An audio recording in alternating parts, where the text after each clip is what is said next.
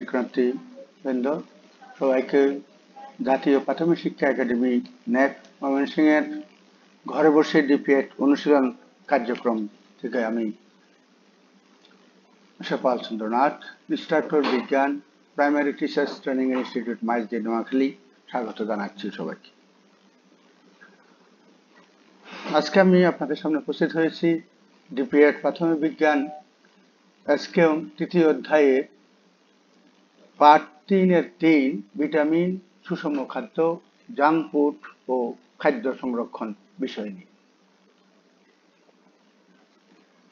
এই অধিবেশন শেষে আপনারা বিভিন্ন প্রকার ভিটামিনের উৎস ও কাজ কি তা উল্লেখ করতে পারবেন, সুষম খাদ্যের তালিকা তৈরি করতে পারবেন, জাঙ্ক ফুডের ক্ষতিকর দিক উল্লেখ করতে পারবেন, খাদ্য সংরক্ষণ কৌশল বর্ণনা করতে পারবেন। আমরা ইতিমধ্যে জানি যে উপাদান অনুযায়ী খাদ্য 6 ধরনের: শর্করা বা শ্বেতসার, আমিষ বা প্রোটিন, তেল বা চর্বি, খাদ্য প্রাণ বা ভিটামিন, খনিজ লবণ, পানি। এটা আমরা ইতিমধ্যেই জেনেছি। আজকে আমরা তারই একটা অংশ ভিটামিন নিয়ে আলোচনা করবো আপনাদের সামনে। ভিটামিন কয় ধরনের আমরা একটু চিন্তা করি। Vitamin A, vitamin B, vitamin C, vitamin E, vitamin D, vitamin K. এবার আমরা বিভিন্ন প্রকার ভিটামিনের উৎস ও কাজ কি তা চিন্তা করে নিচের ছকটা পূরণ করি। আপনারা আশা করি খাতায় নিয়ে এই ছকটা পূরণ করবেন। এবার আমরা কিছু ছবি দেখি। এখানে অনেকগুলো খাবারের ছবি দেখা যাচ্ছে, নিশ্চয়ই এগুলো অবগত আছেন। এগুলো হচ্ছে ভিটামিন। তাহলে ভিটামিনের উৎস হচ্ছে বিভিন্ন প্রকার ফল, লাল শাক, গাজর, শসা, টমেটো, আঙ্গুর, কলা, রঙিন সবজি, মলা মাছ ইত্যাদি প্রচুর পরিমাণ ভিটামিনের উৎস। আমরা আরো কিছু ছবি দেখি। ভিটামিন এ এর উৎসগুলো হচ্ছে, ছবিতে দেখা যাচ্ছে দুধ, মাখন, ডিম, ছোট মাছ, বড় মাছ, গাজর, শাক, হলুদ ফল ইত্যাদি। আরো কিছু ভিটামিন এর যুক্ত খাবারের ছবি আমরা দেখতে পাচ্ছি, বিভিন্ন ফল এবং সবজি। এবার আসি ভিটামিন বি যুক্ত খাবার। এখানে পাকা পেঁপে, ডিম, মাছ, লাল আলু আমরা দেখতেছি, এগুলো হচ্ছে ভিটামিন বি যুক্ত খাবার। এবার দেখি ভিটামিন সি যুক্ত খাবারগুলোর মধ্যে আছে আমলকি, লেবু, আমড়া, চিনি, চা, জলপাই, কামরাঙ্গা। ভিটামিন সি এর আরো উৎস কতগুলো ছবির মাধ্যমে আমরা দেখতেছি, নিশ্চয়ই আপনারা গুলো দেখছেন। আমলকি, আনারস, পেয়ারা, আমড়া, লেবু, কমলা লেবু ইত্যাদি। এবার আমরা সির আরো কিছু উৎস এখানে ছবিতে আপনাদের দেখানোর চেষ্টা করছি। ফুলকপি, বাঁধাকপি, টমেটো, কাঁচামরিচ, শাক। আমরা একটু প্রশ্ন, যেমন শিশুকে গোসল করানোর পর মা তার সন্তানকে কেন রোদে রাখেন, একটু চিন্তা করি। নিশ্চয়ই ভিটামিন ডি উৎসের কথা আমরা ভাবছি। আর কোন উৎস থেকে আমরা ভিটামিন ডি পেতে পারি? ভিটামিন ডি এর আরো উৎস হচ্ছে ভোজ্য তেল, দুধ, ঘি, ডিমের কুসুম, ইলিশ মাছ, মাখন ইত্যাদি। ভিটামিন ই এখানে ছবিতে দেখতে পাচ্ছি বিভিন্ন ধরনের বাদাম, সবজি আমরা ভিটামিনের উৎস হিসাবে শাক দেখতে পাচ্ছি। ভিটামিন কে, ঢেঁড়স, ফল, শাক, গাজর, এগুলো হচ্ছে ভিটামিন কে এর উৎস। এবার আমরা একটা ছবি দেখতে পাচ্ছি, একটা মহিলা রাতে কম দেখে, তাই সে ডাক্তারের কাছে এসেছে। একটু চিন্তা করুন তো, মহিলাটি কি রোগ হয়েছে এবং কেন? নিশ্চয়ই ভিটামিন এ এর অভাবে মহিলাটির রাতকানা রোগ হয়েছে। আরো কিছু ছবি আমরা দেখি। ভিটামিন এ এর অভাবে আর কি কি রোগ হতে পারে, ছবি দেখে চিন্তা করে একটু বলার চেষ্টা করুন নিজে নিজে। এছাড়াও ভিটামিন এ এর অভাবে জেফথ্যালমিয়া নামক রোগ হতে পারে। এবার আমরা ছবিতে দেখতে পাচ্ছি ভিটামিন এ এর অভাবে আর কি কি রোগ হয়ে থাকে, একটু চিন্তা করুন ছবি দেখে। আমাদের দেশে টিকা দিবসে বিভিন্ন টিকা কেন্দ্রে শিশুকে ভিটামিন এ ক্যাপসুল খাওয়ানো হয়। কেন? একটু চিন্তা করুন। ছবিতে দেখতে পাচ্ছি একটি শিশুর মুখে ঘা হয়েছে, মুখে ও জিহ্বায় ঘা হয়েছে। নিশ্চয়ই আপনারা বুঝতে পারছেন কেন এগুলো হয়। ভিটামিন বি এর অভাব। আবার অকারণে মন খারাপ হয়, তাও ভিটামিন বি এর অভাব। এবার আমরা বিভিন্ন প্রকার ভিটামিন এদের উৎস, কাজ এবং অভাবজনিত রোগের একটা ছক আপনাদের সামনে উপস্থাপন করছি। এটুকু পড়ে দেখে নেবেন কোন ভিটামিনের উৎস কি কি, এদের কাজ কি এবং অভাবজনিত রোগগুলো কি কি হতে পারে। এবার আমরা আসবো খাদ্য উপাদানের আরেকটা উপাদান, খনিজ লবণ। আমরা কিছু ছবি দেখতেছি। খনিজ লবণের উৎস পেঁপে, পালং শাক, গাজর, আম, পেয়ারা, বরবটি, টমেটো, এগুলো হচ্ছে খনিজ লবণের প্রধান উৎস। খনিজ লবণের অভাব যদি হয় তাহলে হাড় ও দাঁতের সমস্যা দেখা দেয়।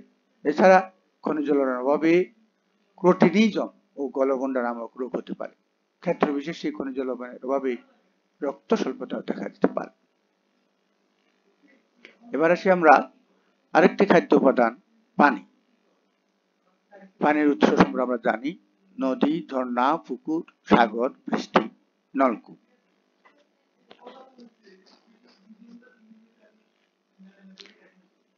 পানি জীবন ধারণের জন্য অপরিহার্য উপাদান। জীবন রক্ষার কাজে অক্সিজেনের পরেই পানির অবস্থান। আমাদের দেহের 60 থেকে 70 ভাগই হলো পানি।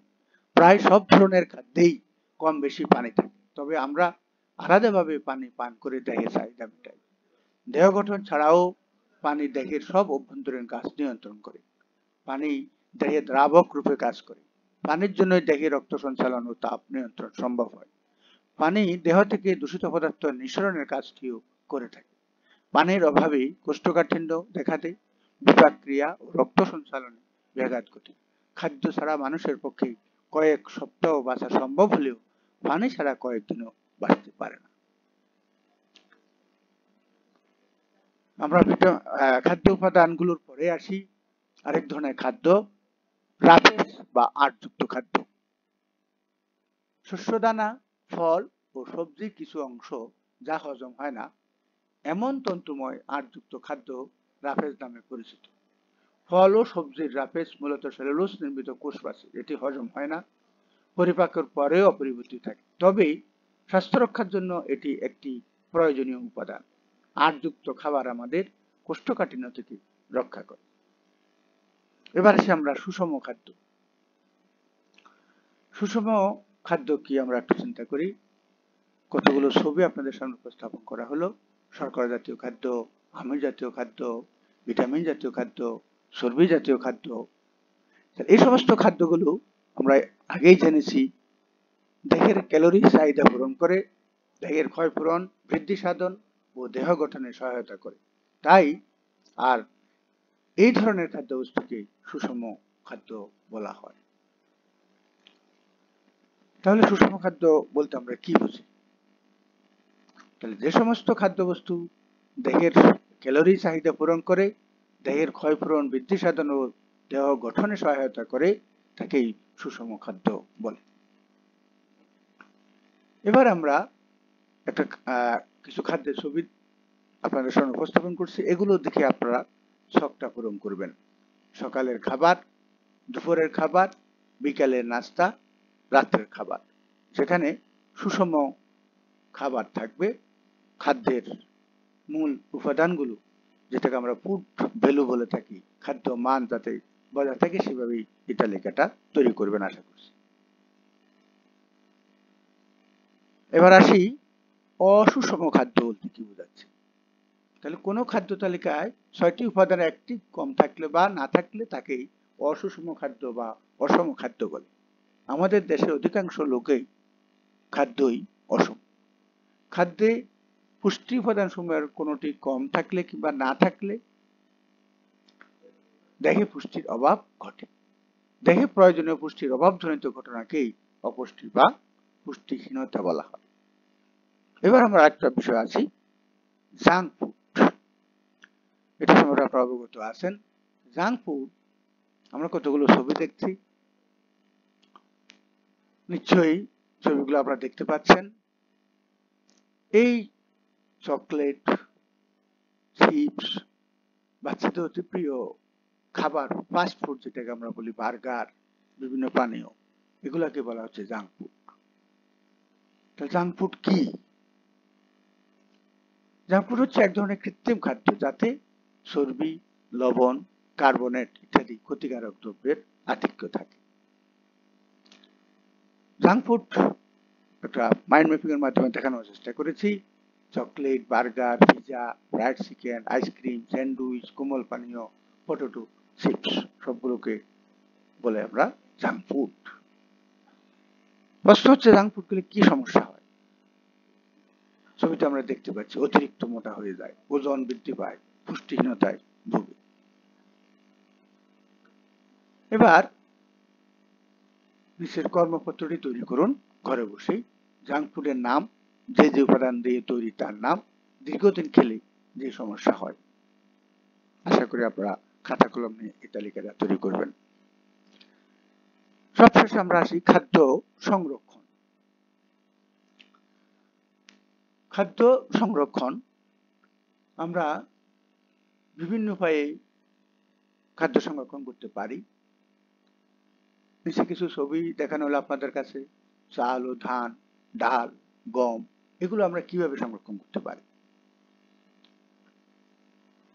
রোদে শুকিয়ে। আরো কিছু খাদ্যদ্রব্য আপনাদের সামনে উপস্থাপন করা হলো। মাছ, মাংস, সবজি, ফল, নিশ্চয়ই আপনারা আমার সাথে একমত হবেন, এগুলো ফ্রিজে রেখে সংরক্ষণ করা যায়। আরো কিছু খাবার, জলপাই, আম, বড়ই, এগুলো তেল বা সিরকা দিয়ে সংরক্ষণ করেও আমরা রাখতে পারি। আরো কিছু খাদ্যদ্রব্য সামনে দেওয়া হলো। প্রশ্ন হচ্ছে, এগুলো সংরক্ষণের সুবিধা কি? হিমাগারে মাছ, মাংস, শাকসবজি, খাদ্যশস্য দীর্ঘদিন সংরক্ষণ করে বাজারে বছরের বিভিন্ন সময় সরবরাহ করা যায়। খাদ্য সংরক্ষণের গুরুত্ব আপনাদের সামনে উপস্থাপন করার চেষ্টা করছি। অপচয় রোধ, পচন রোধ, ব্যাকটেরিয়া জন্মাতে দেয় না, মৌসুমী ফল সংরক্ষণ করা যায়, সহজে পরিবহন করা যায়। খাদ্য সংরক্ষণের গুরুত্ব আপনারা একটু ভালোভাবে লক্ষ্য করুন। ইদানিং আরেকটা কথা আমরা শুনি যে খাদ্যে ভেজাল, খাদ্যে রাসায়নিক পদার্থের ব্যবহার। খাবারকে সংরক্ষণ, আকর্ষণীয় ও লোভনীয় করতে কোনো কোনো খাদ্যে বিভিন্ন রাসায়নিক পদার্থ মেশানো হয়, যেমন মিষ্টি, চকলেট, আইসক্রিম, কেক, কোমল পানি ইত্যাদিতে কৃত্রিম রং মেশানো হয়, যা মানুষের জন্য খুবই ক্ষতিকর। অনেক সময় ফল পাকানোর জন্য কার্বাইড ও অন্যান্য রাসায়নিক দ্রব্য মিশ্রিত করা হয়। এছাড়া খাবার সংরক্ষণের জন্য ফরমালিন সহ বিভিন্ন রাসায়নিক দ্রব্যাদির ব্যবহার মানবদেহের জন্য হুমকির কারণ হয়ে দাঁড়িয়েছে। খাবারে এই সকল কৃত্রিম রং ও রাসায়নিক পদার্থের ব্যবহারের ফলে মানুষের ক্যান্সার, অস্থিরতা, অমনোযোগিতা ইত্যাদি রোগ সৃষ্টি হতে পারে। এছাড়াও বৃক্ক এবং যকৃত অকার্যকর হবার মতো ঘটনাও দেখা দিতে পারে। আমরা বিজ্ঞান এসকে অংশের আজকের পাঠ্যাংশটুকু পড়ে নিচের প্রশ্নগুলো উত্তর খাতায় লিখে রাখার চেষ্টা করব। এখানে আমি 5টা প্রশ্ন আপনাদের সামনে উপস্থাপন করেছি। চর্বিতে দ্রবণে ভিটামিন কি কি? রাত কানা না হওয়ার জন্য আমাদের কি খেতে হবে? আমরা খাদ্য সংরক্ষণ করি কেন?